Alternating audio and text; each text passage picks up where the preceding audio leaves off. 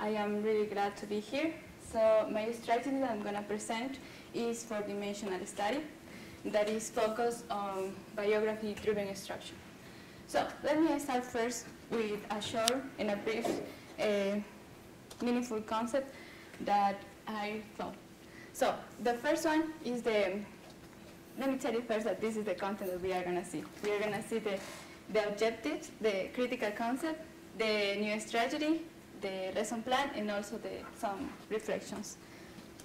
So according to the first one, as I told you before, biography-driven instruction has two different processes, conceptual process and situational process.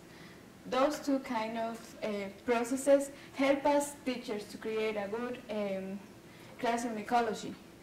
What is a classroom ecology? Classroom ecology helps the students to obtain a good comprehensible input by interacting with partners and also by feeling comfortable to expressing their ideas or thoughts.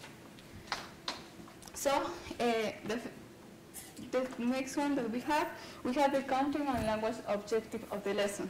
So I'm going to work with leisure activities. I think that it was kind of meaningful because according to this instruction, we supposed to teach students meaningful content to apply in their real life. That's why I decided to choose this topic.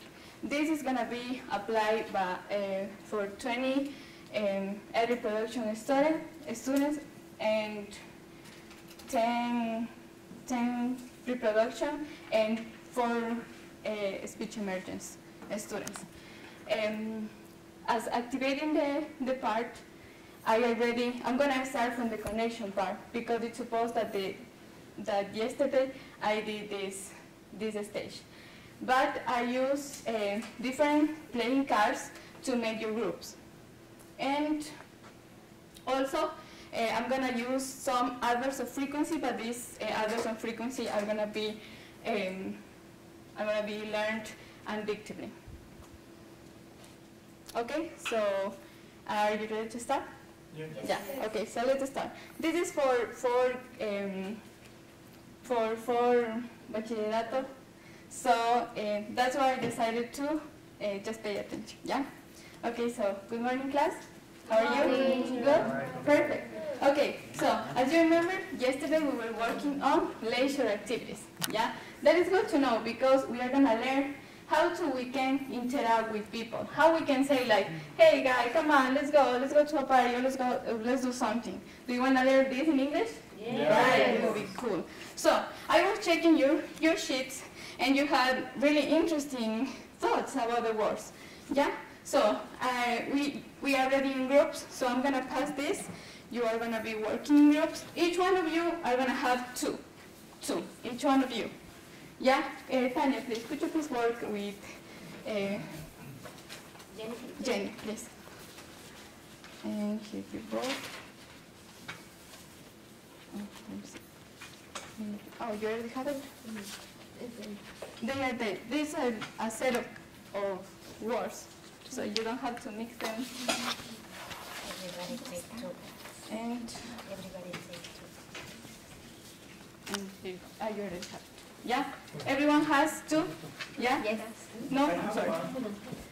You have just one? Yeah, we have extra. Give me one. We have an extra one. Oh, you have an extra? Okay, here you go. Yeah, I will give two.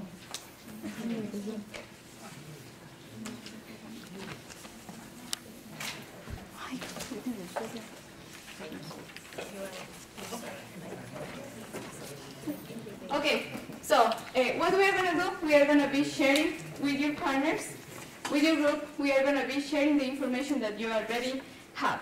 Yeah, so you are going to share, for example, if you have surf on internet, you are going to say in groups the words that you already have. For example, I have Facebook, chat, so you are going to be sharing. You have 30 seconds to share. Yeah, it's counting. Yeah, share. Share quickly, don't talk. Don't talk about you did yesterday. Internet.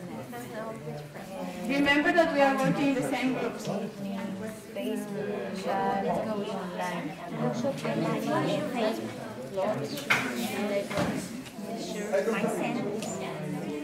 I like Yeah, okay, perfect. So let's share. Yeah, I need to pay attention. Okay, let's see with you, Jessica. What is the word that you have, please? I chat. When it says word, you have the word. What is the word? What is TV? Yeah. What is your assumptions about Watch TV? Television. Yeah, right, perfect. So now we are gonna see if we are right or wrong. You have to pay attention because each one of you are working with two different words. So you have to explain to your partner. That's why you have to pay attention, yeah? How? We are gonna start with a reading. See? What is that? What do you think? That is Miami. Right. Miami is a beach. Yeah, Miami is a beach. Where is Miami? Do you know where is Miami? Maybe it's in Asia. America. What is it, It's Wilmer? a city in the United States. Right, it's in the United States. So do you want to go to Miami? I want to. Do you want to? Yeah. Okay, instead of studying, I want to go. It will be nice. So I'm going to be passing around this kind of article, and they are really interesting for you. And it's easy to understand because I think that you are really smart and you can do it. Yeah? Everyone has a sheet of paper? Yeah? Yes. Yeah, Helen? You look excited today. Okay, thank you. Everyone, there's no extras? Nobody has an extra? Okay, perfect. So what we are going to do, we are going to read. We are going to start reading. I know that each one of you have a leader. For example, in this case, Tanya is the leader. There, Wilmer is the leader. Helen, please, wait.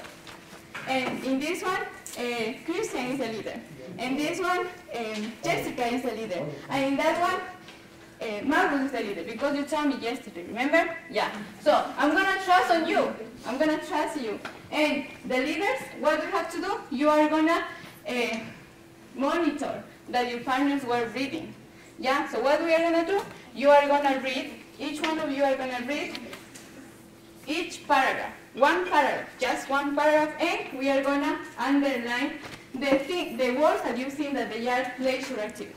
For example, I think for me, I don't know if I'm correct or not, but for me, I think that hang out, it could be a leisure activity. But it's for me. Maybe for you, it's my mom. It could be a leisure activity. Yeah? Got it? Questions so far? So far, so good? Perfect. So let's do it. You have 1 minute to do.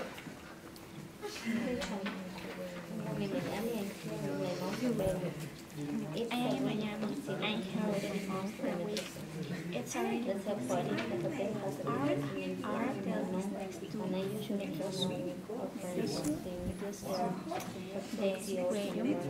The hotel has a big swimming pool. My mom unusually had Yeah, 30 seconds. You have 30 seconds. a swim there for 2 or 3 hours. Okay, so I think that you already finished. So let's see. We are gonna read together, and we are gonna tell me the words. Just the words that you think that they are leisure activities, right? Let's start with you. You look like